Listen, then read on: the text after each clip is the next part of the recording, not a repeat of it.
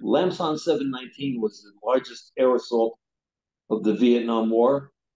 Um, the Ho Chi Minh Trail started in North Vietnam and came down, I believe, through Laos, but definitely into Cambodia Yeah. and along the northern part of Vietnam. And one of the major parts of the Ho Chi Minh Trail was in Laos. Right. And they decided to make a push with the South Vietnamese army all the way to Chapon, which is deep inside of Laos, because that's where the enemy was. It was just a gigantic combat operation. We took almost every helicopter we had in Vietnam on that assault. They revitalized the old base of Khe Sanh, and most people don't know about it, but there was Khe Sanh 1, the famous one, and then there was Khe Sanh 2 that happened during Lam Son 719. That plateau was covered like a beehive with troops. And of course, to protect the main base, you had little outposts all around Lam Son 719. Okay, Khe so Sanh. yeah. Yeah, little dots, little outposts around the base that detect movement, run little ambushes, things like that. We moved from True Life to Quang Tri specifically for this invasion. So every day we would fly out of Quang Tri into Khe Sanh and we would refuel there. And we would take on a load of South Vietnamese troops and go on those missions into Laos.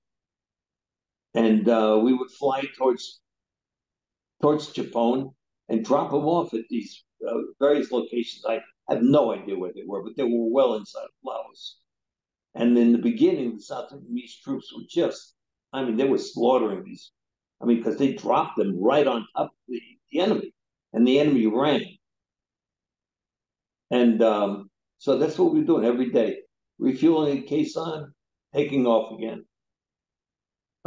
Actually, the refueling, a lot of it was done at a place called Lang Bay, which is Close. obviously part of that story. Sure. Yeah, and then we Close and then by. we into Laos, we dropped these guys. We dropped these poor bastards off, and of course, as everybody knows, they pushed the enemy deep back into a concentrated area where the enemy regrouped and came back at them in a probably one of the most successful counterattacks in history. It was horrible.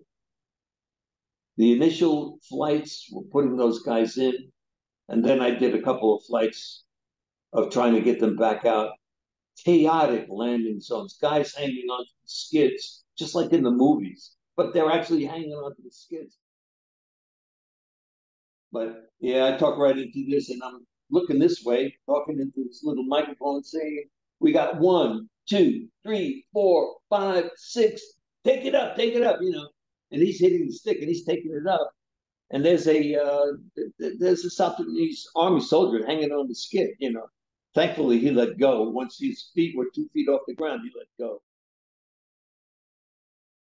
What was your impression of the armed forces? I mean, did you have confidence in them as a fighting force?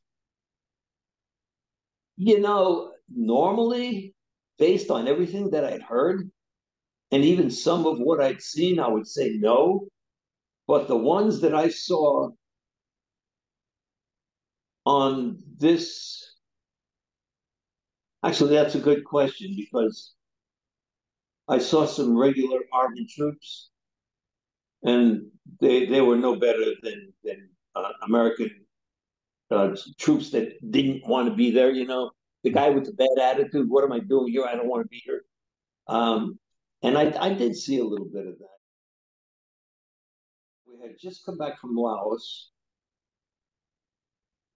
and all these guys jump out of the helicopter, but there's one guy that's not getting out of the helicopter. So I looked at him, and you can see he's got blood all down his shirt. He's got blood all down his shirt, and I realized he's too wounded to get out of the helicopter. So I unplugged, and I put him over my shoulder, but as I got him over here, to me to carry, the guy had a section missing here in the shoulder. It was like the size of half a grapefruit, just missing. It's like he got hit with a cannonball almost, just blown away. So naturally, I mean, he was going to bleed out because I carried him. I put him in the truck, and I started screaming at these Vietnamese soldiers. They didn't give a crap about him. They didn't. They just left him in the bird. I had to carry him out, and I had my moments screaming at him, and they didn't care. They were all in shell shock or some kind of shock. They just wanted to get out of there.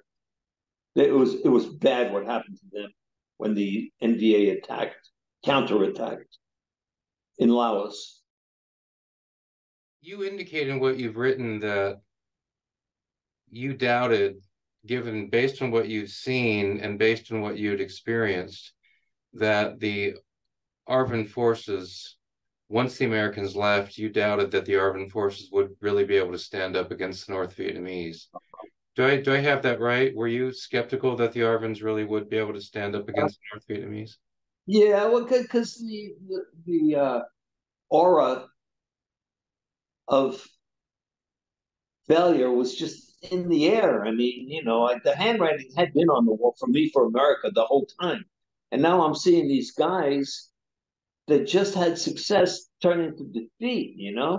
And coming into this landing zone after this rout, after they got just their ass handed to them, coming down from the sky, I would look down and I saw a mob below me. I didn't see any orderly guys securing a perimeter or bunches. Usually they pack in groups. This is going to be the first flight. This is going to be the second flight. The only thing below me was a mob, and that's why I had to tell the pilot. I had to do a countdown for him. It was a mob, and I saw white all over the landing zone. That I realized a lot of it was bandages. I'll never forget the white spots all over that landing zone. Those are bandages. And it's funny too, because we had green bandages, I think, but I saw a lot of white down there. Wow. So the primary mission of Lam Son 17, or certainly a primary mission of Lam Son 17, is to cut the Ho Chi Minh Trail. And right. did you know at the time that this effort had been going on for at least 6 years by this point, that the Ho Chi Minh Trail was getting bombed constantly north and south? But here we are in 1971, still trying to shut this thing down. At the time, did you know that you were at the tail end of something that had been going on for years, trying to shut this trail down? No, actually, back then as a kid, I knew that there were more enemy on the other sides of the border. I mean, that was clear. We heard the story about special forces guys, and even as a ranger, we had some forays on the Cambodian border. If you wanted to catch them for sure, you went to any border. And as you've seen in the maps, the Ho Chi Minh Trail came down in 3 or 4 different areas in South Vietnam, and I'm sure there were areas that weren't official Ho Chi Minh Trail, but I'm sure they were used because if you want to be safe, you just simply hop on the other side of the fence, and that's where all the concentrations of enemy were. By the time they got into South Vietnam, it was go time. It was hide, spread out. You had company size units, but the Ho Chi Minh Trail was like some walk in the park for the enemy. They could walk in groups of 100, chat, everything else on the other side of those borders. Bombing runs, special forces, were the only things they had to be afraid of on the other side of any border, most of the time. Well, and you mentioned that I believe some B-52s that you witnessed when some B-52s that had come out of Thailand, they hit the trail. Is that right? Yep. We were flying in Laos, and I know it was Laos, and there was a plateau beneath me. And we weren't delivering anybody that day. We were just flying in case anybody else went down. We were flying shotgun in case anybody else went down. I just did circles at 11,000 feet, about 11,000 feet. It was as high as a helicopter could go. We were out of gunfire range, but not anti-aircraft range. And we were flying round and round this plateau that just kept getting. I could see the puffs of smoke. Each little puff was a mortar round hitting it, or a rocket, or something, or artillery, and just puff, puff, puff, all over this plateau. And I just recall thinking, these poor sons of bitches that are on that plateau. There's a reason all those puffs are going up on that plateau, and it's to get the guys on that plateau. And they were ARVN, I'm assuming? Huh? These were ARVN guys who were under mortar fire? Yeah. ARVNs that were on that plateau. I mean, they had to be getting decimated. I mean, to me, it looked like there were 5 strikes every 2 seconds of explosions going off on a plateau that I think was, I don't know, I'm going to guess a quarter or a half a mile wide. And we got the call that an arc light was coming in, a B-52 run was coming in. And they made their pass. It was incredible. I'd never seen anything like it. I mean, it sounds cliche, but it was just like the movies, just like it. Thunderous. I'm 2.5 miles up in the air, and I could feel the shock from these explosions hitting. Wow. And 2 lines of explosives went off. It seemed like about a half a mile. All the puffs of smoke stopped. Wow. All the little puffs on that plateau. Later, after action guys went in there. I guess they're special ops guys or something, maybe forward observers, who knows what. And they reported that there was like entire companies of North Vietnamese soldiers dead from that airstrike. Wow. And I think you say that you didn't even see the B-52s. You just, No, yeah. and to this day, I wonder, was he that high, or was I not looking in the right place? Clearly, he was overhead someplace. Yeah. Because wow.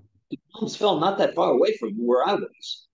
If I had to draw a straight line from me down to the ground, and then from the ground to where the B-52 strike was, I would say it was no more than a mile, maybe 2. I don't know. Yeah. But I kept looking up like this. I kept looking up. I could see nothing. Lam Son 719, during this route, during this counter punch that the NVA did, there wasn't a lot of time to prepare. At one point, these guys, I saw them packing parachutes at Khe Sanh, because we stop at Khe Sanh, We'd stop at Khe Sanh and they would talk to flight guys and Vietnamese, the pilots would talk to Vietnamese officers and, regarding this invasion. And while I never actually went to those meetings, only the officers were allowed in there, the pilots, I looked around and I saw Marines furiously packing sea rations for their counterparts, I guess, in Laos, United States Marines. Furiously packing them. I think they were Marines. But anyway, this guy's packing sea rations with parachutes. And I saw that.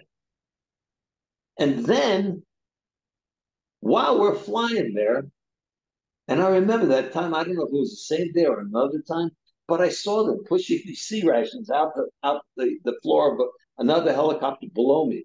I'm flying at about 11,000 feet, and they were about 8,000 feet, and they were getting shot at. And I actually saw ricochets off of the helicopter. I'm digressing here a little bit, but there's a reason. I actually saw bullets, tracer bullets ricocheting off the helicopter, which surprised me because a helicopter is very soft. You can punch it and dent it. It's nothing more than corrugated soup can metal, if you will. But anyway, so I actually saw bullets ricocheting off this helicopter, and I thought, my God, If I could see one ricochet, others must be penetrating. And then I saw them sliding these sea ration cases out of the bird. Not a single parachute opened, not one. He pushed case after case out. The same cases that I saw getting packed back at Quezon, one after another, not a single parachute opened. Because they had been prepared so quickly, they weren't prepared correctly. Very possibly, yes. Very probably, yes. Yeah. You write about um at least one of the missions, probably more than one, but one of the missions um involving picking up killed in action. Um, and there's something you wrote about that I wanted to ask you about. So I want to read this uh, sentence or two from your memoir. So you're looking at these bodies that are in the bird that you've picked up, and you say, as we flew, I turned around repeatedly to look at the bodies on my ship. And then here's the sentence that catches my attention. My heart went out to them, but it could not reach them. All my thoughts were simply reflected back to me. I could do nothing for them. And when I read those lines, I was reminded of what I've heard so many times from vets who say, of course, sometimes if a buddy is killed, of course, it has a big impact. But there are other cases where you're in that situation and you think, I should feel for these guys, but honestly, mainly what I felt was at that moment, I'm glad it wasn't me. And you just kind of move on. Just, that pressure cooker of war and what it does to us psychologically. I don't know if what I just said makes any sense to you, but there's that line where you said, I sent my heart out to these KIAs in the helo, but my heart couldn't reach them. um, it was, it just reflected back on me. And was that the sense that, well, these poor guys didn't make it, but at least I'm still alive? Yeah, well, I didn't think about the "I'm still alive" part because I was, completely detached from them. They're infantry guys on the ground, and I'm a helicopter door gunner at this point. But looking at them, it was sad. It was very, very sad. One guy curled up, and I could even imagine. I imagined the way he died. And there was a disconnect there. Um, as sad as it was, there was little emotion involved. It was just sad that these guys had died down there on the ground. Is is And that is I that kept because going and looking at them, and that's the only emotion I felt was that it was sad. That's it. is that because the incredible intensity, and you're flying day after day after day after day after day, mission after mission after mission after mission, the incredible intensity, the exhaustion, the constant adrenaline, and then the drain when the adrenaline wears off, all of that stuff. Is it almost like that in that context, really feeling for other people is just, it's a luxury of energy that's just not there, because energy has to go into so many other things just to get each operation done. Is that part of it, that you just don't have time, you don't have the psychological space for, really, you feel for these guys, but not really at the same time? Is that it? That's just a luxury you can't really afford at that time, just because there's so much going on that's tapping your energy, that's tapping your spiritual energy, your psychological energy, everything else. Yeah, pretty much so. But there was a phenomenon that I noticed over there that while things were happening, you felt very little. It was later when you had time to think about it. But in real time, you felt very little. Now, In real time, I didn't see these guys die, but in real time, I was flying with them. And I just kept looking back at them. And I got the drift of sadness, but there are these guys, those two bodies in that helicopter, I can see as clearly today as I did back then. And back then, I probably would have remembered them that night less than I do today. That's how indelibly etched they are. One was wrapped in a poncho liner. The entire body had just been blown into a ball of jelly, wrapped in a poncho liner that was leaking body fluid. And the other one obviously died of either gunshot or shrapnel wounds. His entire face was blackened and gray, as in maybe soot or something. It wasn't camouflage paint. He had been in some kind of blast. His face was blackened and he was curled, and it was clear that he'd gotten multiple injuries to his torso. You couldn't see them.